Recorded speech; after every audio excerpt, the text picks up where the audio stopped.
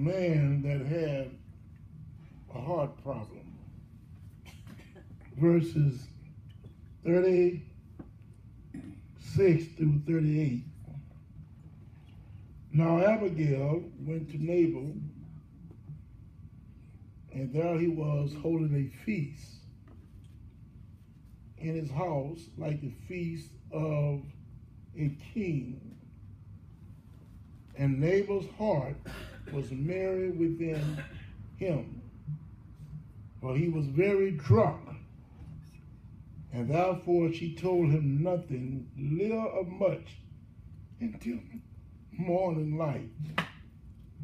So it was in the morning, when the wine had gone from Nabal, and his wife told him these things, that his heart died within him, and he became like a stone. Then it happened, after about 10 days, that the Lord struck Nabal, and he died. A man with a heart problem. Much has been said in the scriptures throughout the years about Nabal. Some said that he was a man with a heart problem. Others said that he was a man that died twice. A man that died twice. Bible scholars and readers, you remember in the scriptures in the book of Jude, chapter 1, verse 12, it speaks also of men that was blemished in their own self. Men that loved their own self and only was worried about feeding themselves. Jude 1:12 says that they loved themselves so much that they too died twice. This man's life that we're talking about this morning is Nabal.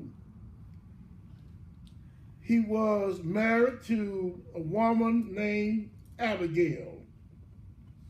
Now, Nabal would have never been heard of if he didn't have communication with David in the scripture. This man Nabal, life only took up one chapter in the Bible. The Bible tells us many things about Nabal. Let's look at what he says about him. He tells us first of all about his name and his character. Nabal meant food. And you know, I wonder what type of parents did Nabal have that would name their own son food. We have to be careful. When I tell young folks now, you have to be careful what you call your child. Amen. And what you name your child, because a lot of times they begin to believe what you're saying about them. If you tell a child from the time that they're young, and every time you see them, you call them stupid, it won't be long before they really begin to believe that they're what? Stupid. They believe that. So we have to be careful what we call children and what we name our children. But this man, the parents named him Nabal, which translates fools. And consequently, what happened was his name also ended up describing his character. The Bible tells us that he was a wealthy man. He had 1,000 goats and 3,000 sheep.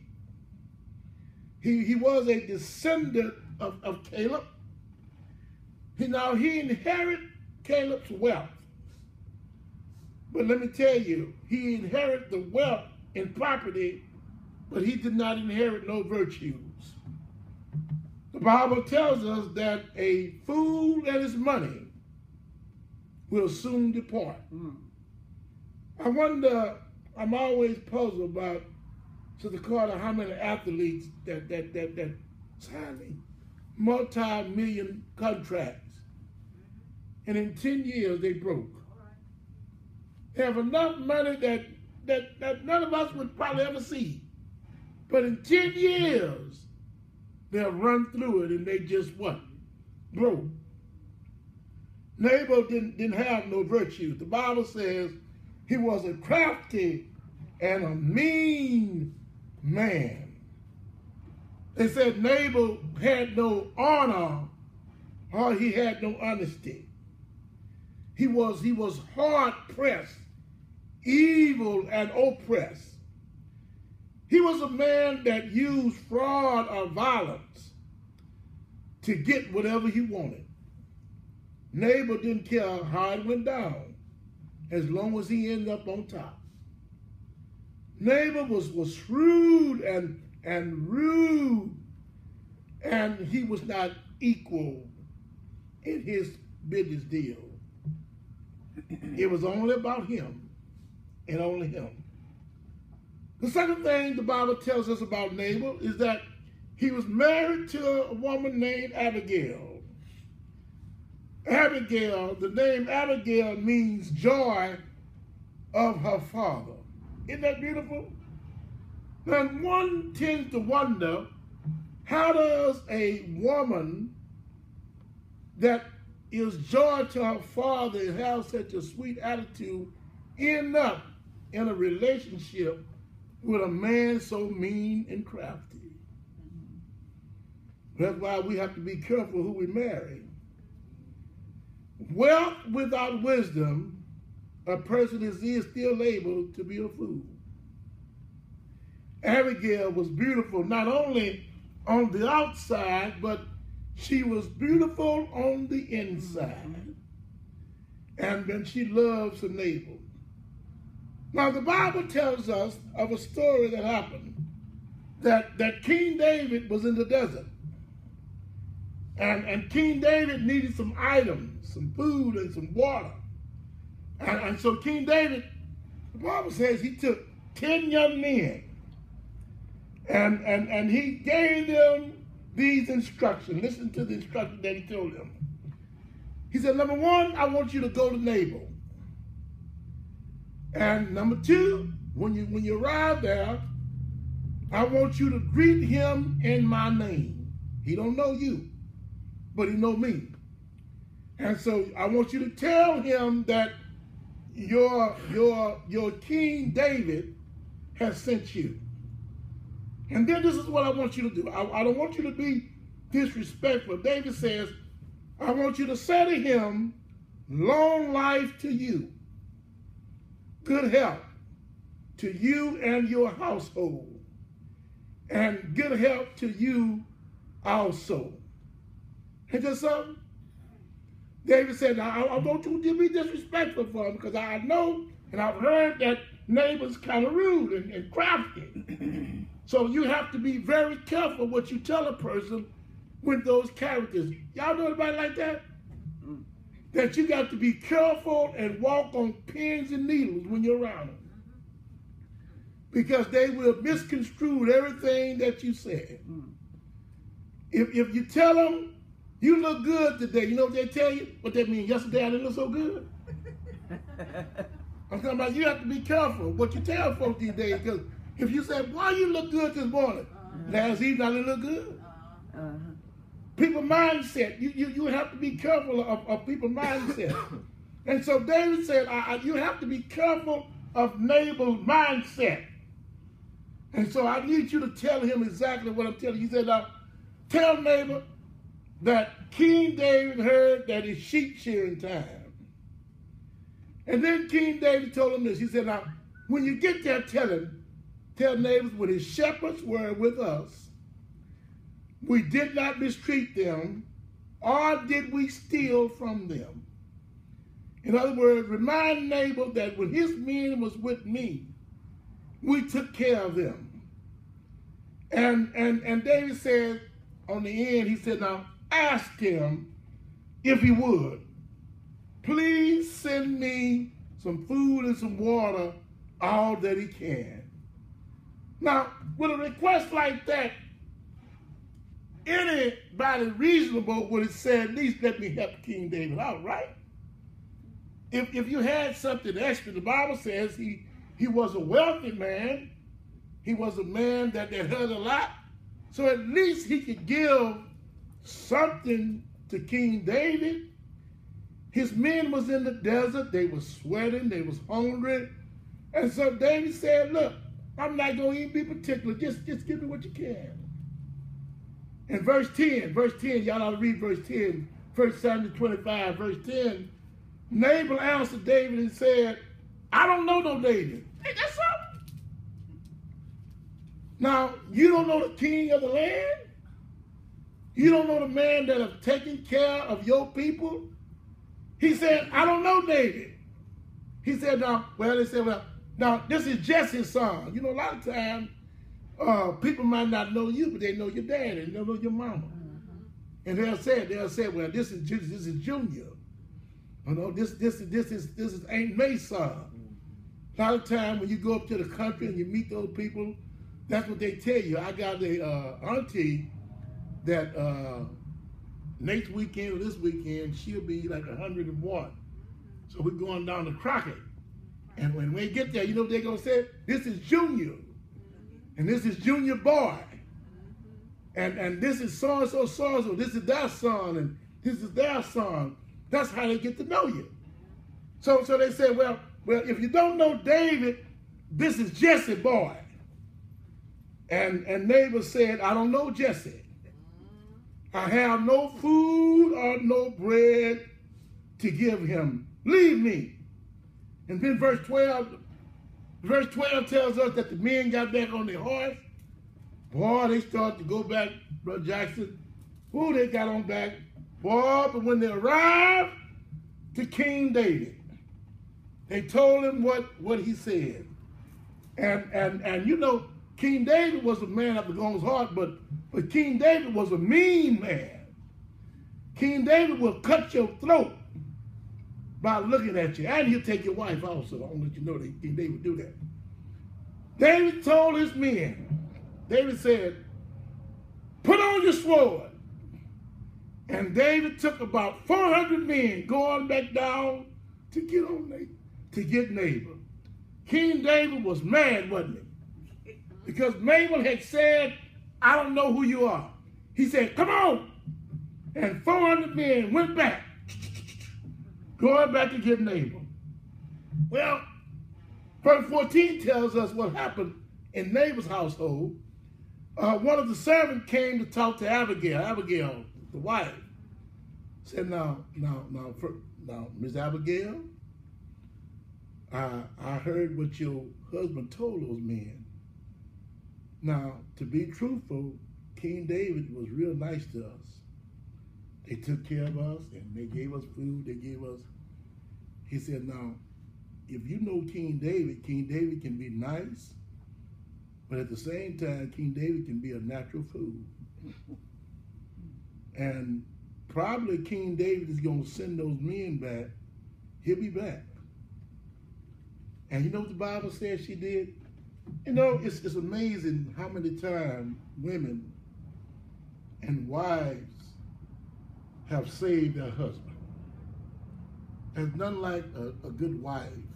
A good wife. A good wife, a lot of times, take up the shortcoming of a husband. You can have a bad husband, but it's always better to have a good wife.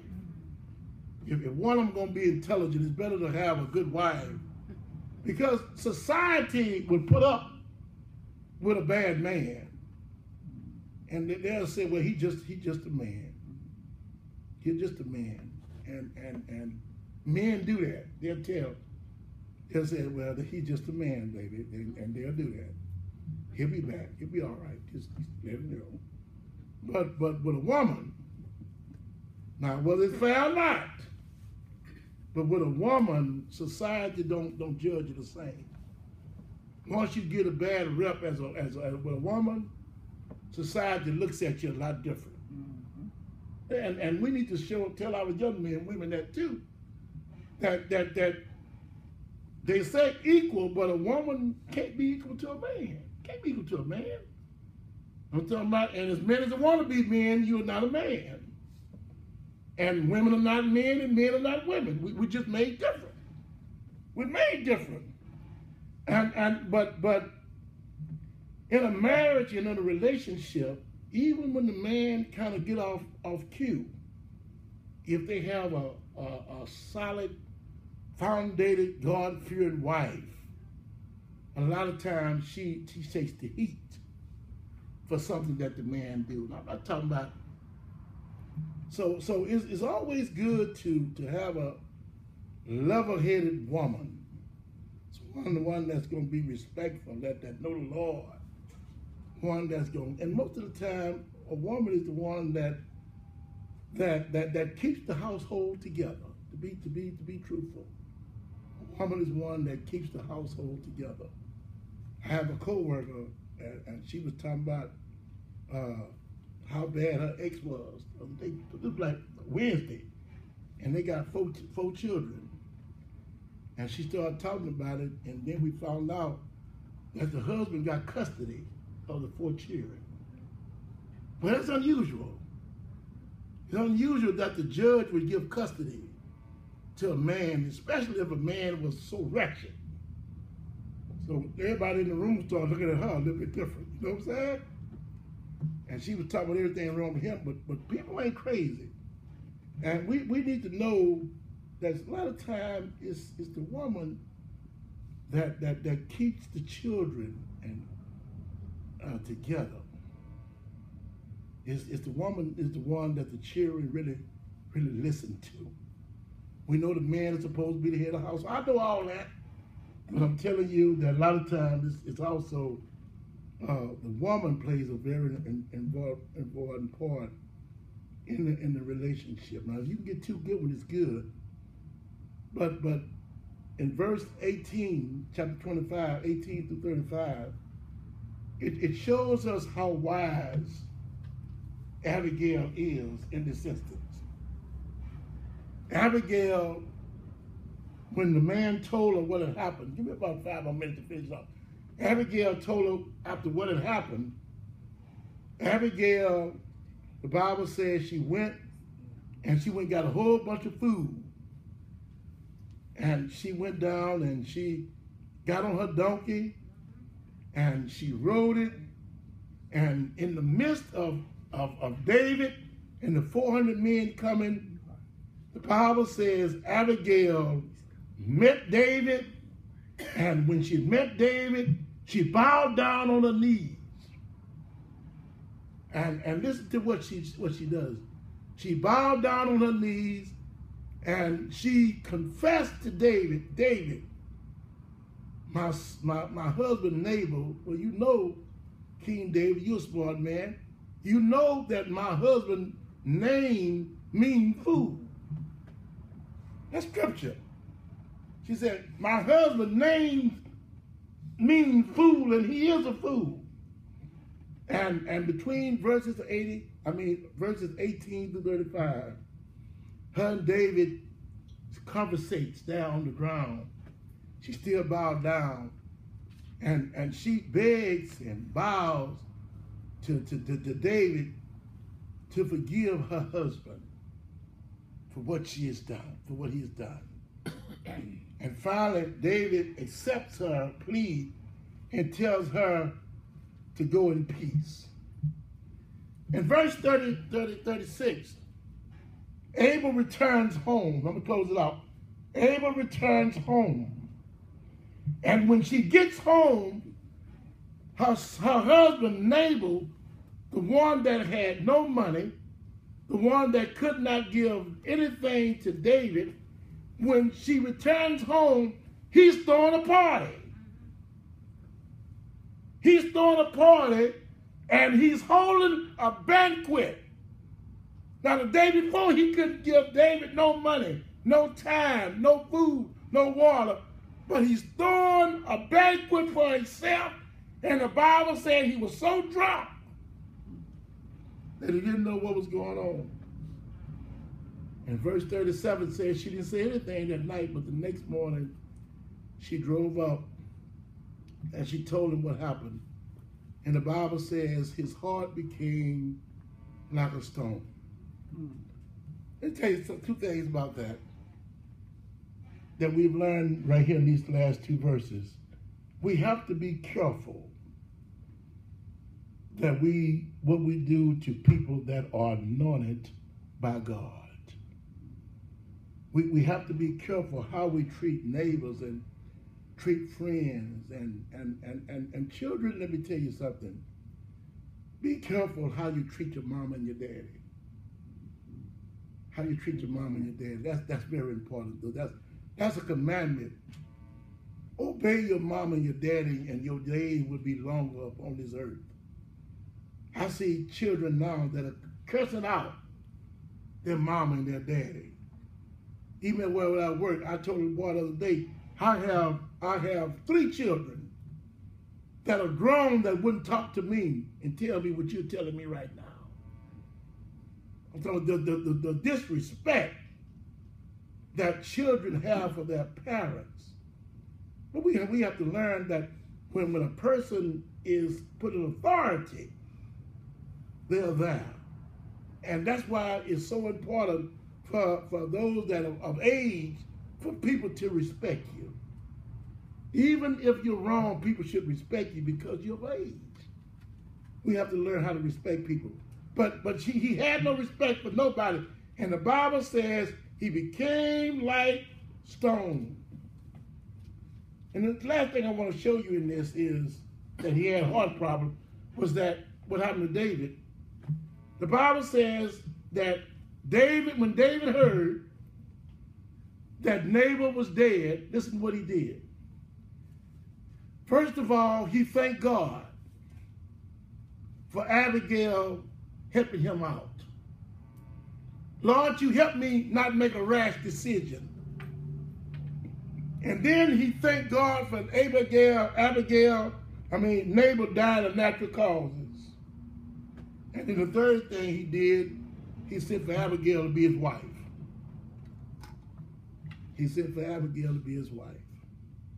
But the entire story of Nabal, and the reason I want to tell you about Nabal is that we have to watch how we treat people, because we never know if the person is God sent. And it's real important for us to treat people right so that our hearts would not be made of stone. Isn't it good that we know how to love one another? And that if we need something, I really believe that anybody here today, if I needed something, they would give it to me. And I hope you believe that about each other. If not, we're just wasting church. Amen. Amen. Those are churches open right now, but Nabal had a heart problem that he didn't know how to get rid of because he was so angry, so mean. But let me tell you, church, God is so good. Come on, Brother Hicks. God is so